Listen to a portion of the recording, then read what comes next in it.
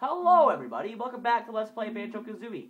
I am Crazy Kirby97 and I don't have a co-voicer, but my dog is sitting on my lap. Does she count as a co-voicer?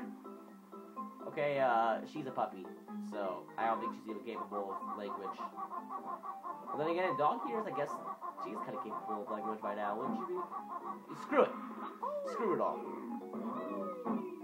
It doesn't matter. Anyways, I am Crazy Kirby97. This is Banjo-Kazooie. In the last episode, what did we do? Well, basically we just kind of played a little bit. We got a bunch of stuff in this level. And in this episode, I plan on trying to get this level done. And, I've actually decided what game I'm going to do after this, which is a very hard thing for me to do. You know, I'm not very good at choosing things. And it turned out I'm going to be doing a Let's Play for Ocarina of Time. Okay. Just for the record, I am like any other Zelda fan. I like Majora's Mask more. But I want to do Ocarina of Time first because Ocarina of Time is kind of like...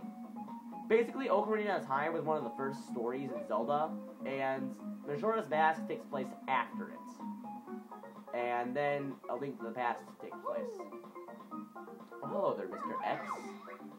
Follow the clues if you are looking for treasure or for gold. Treasure is all the same thing. Look, Patrick, doubloons. Okay, so since we've just acquired our flying ability, flying is a very slow thing. It's not a suggested move. Later, flying is a lot faster. There are shortcuts and stuff around things, and I will explain those later. Gonna hit this, bitches. Go tap that ass. And I want to check some things after this. I need to make sure I got all the bubble tokens. Actually, you know what? Screw it.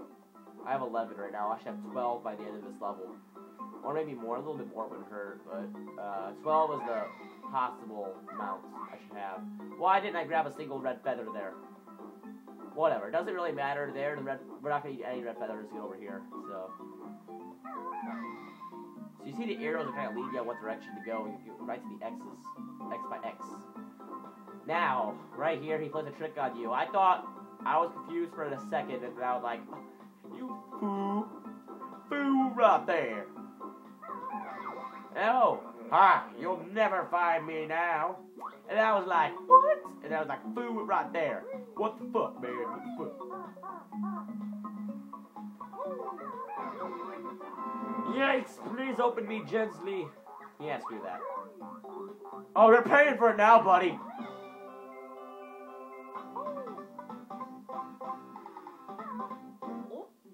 Nine. That is German word. It's also a number in Americanese. So, before I take a little look, Salty Hippo. Salty Hippo. Who? No, I'm not even talking now. You saw that one, Rare. You saw what you did there. I saw what you did there, and if you didn't see what you did there, I saw. Now, why I'm going over here, I don't know if there really is, but if there is a Mumbo token down here, I want to grab it real quick. I'm pretty sure there is one. Don't quote me on this. No, there isn't. Okay, never mind. They wouldn't put one there. I don't know where the last one is. Never mind. I'm an idiot. Lovely. Whenever I hear them say, lovely, I think of the two cows. Or the cow. I said one cow. One cow says that. That one cow in Conquer, when she starts drinking the cranberry juice. I don't know why. I just think of that. It's what comes to my head right away. And obviously that was since my first time I played Conquer. But shut up. So you don't actually have to take a little door there. If you want to waste some feathers, you can go up like this. And there it is. It's not that far away. But I just wasted feathers, so that was not a good idea. There should be the end of the musical notes up here. Yeah, it is. 5 on top should be about it. So, we're gonna go through this door, but before we do that, I want to go back behind here, and there's a grunty switch to press.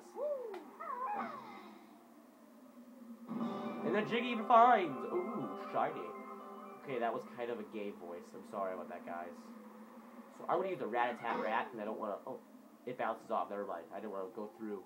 Grab the Momo token first. I'm not sure. I'm just trying to be careful, because I don't want anything messing up in this LP. You know how I am. Now, you're probably wondering how you get on top. You can't do it. You found all 100 notes in this world. Well done. Well, right here is a shot spring pad, and it's not that cryptic. I actually tried to fly on top of here in most of my playthroughs. I didn't know you actually had that platform there. There's the dance you guys wanted to see last time. There you go. You saw the dance. Be happy. Be healthy. Cheerios. Now, there's 2 ways down. You can risk a life and fall, or you can actually go down like a convenient human, which is usually not expected of me, but I don't want to lose a life. Now, there is a way down that I know you can double jump and you'll never take damage, but I'm not going to do that.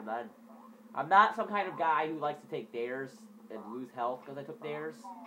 So, you're going to need to learn that throughout this LP. I will not take very many risks while playing this game, because dying is too much of a risk, and I'm not going to go ahead and do it. It's stupid. We got everything in this level? Yes, we did. Good. So we have all the jiggies and all the stuff there is to get. So, that's good.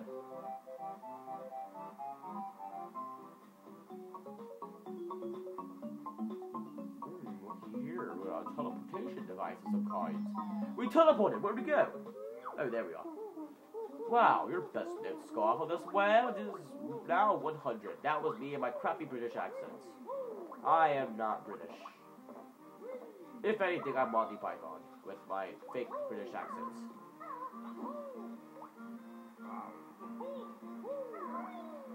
Why do we all sound like we're some kind of stupid Monty Python sketch?